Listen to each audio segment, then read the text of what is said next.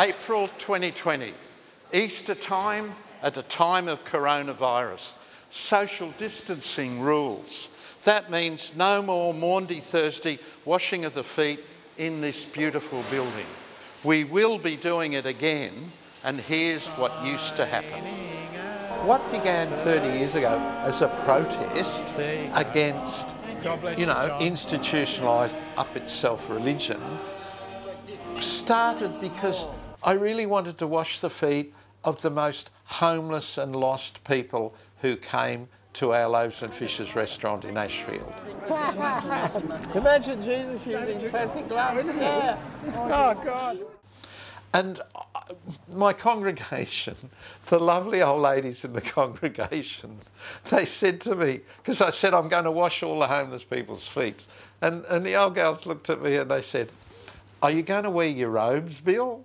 And I said, no, I'm just going to do it the way I want to do it, which is just people sharing. And so the first time we opened the restaurant up, and I said to the guests who came in, "I'm going to wash your feet." And of course everybody looked, "My feet? I'm not going to have my feet washed." You're not washing your feet? Yes, I am. I'm going to wash my own feet first. No. Sit down. Sit down. No. It's all right. Come on, it's this not is all right. special. This is special detergent in there that'll clean your feet. So I've sat down over 30 years and I must have washed thousands of feet. It's all right. Take your shoes off, babe. Come on, take your shoes off.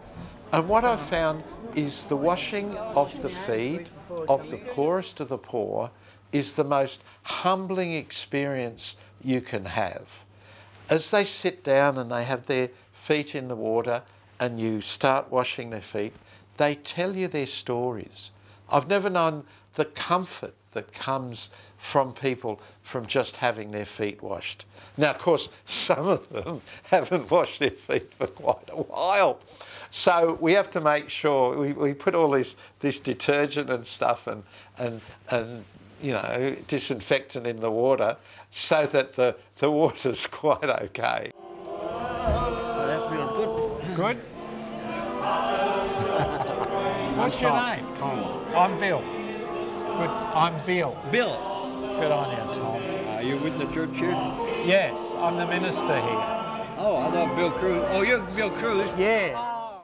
And they say, "Oh, you've got to wear gloves." And I say, "I can't wear gloves. This is actually touching skin." And so we have people come in and they tell me these stories. And you get people who have been drug addicts who have injected heroin between their toes. They're off it now, You get widows and they start talking about how lonely they are. And I cannot tell you the number of people who have said to me, "Bill, now I want to wash your feet. I want to wash your feet." And I find myself really humbled because they come and they sit down and wash my feet and dry them. And it's magic. It is just magic. And I find that for years afterwards, those people and I have this special relationship because we've washed each other's feet.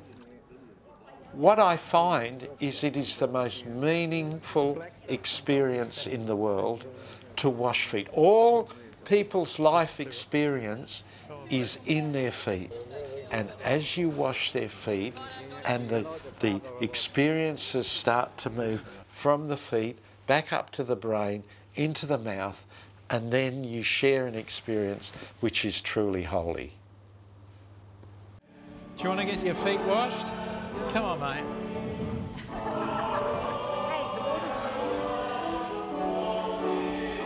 Come on. Sit down.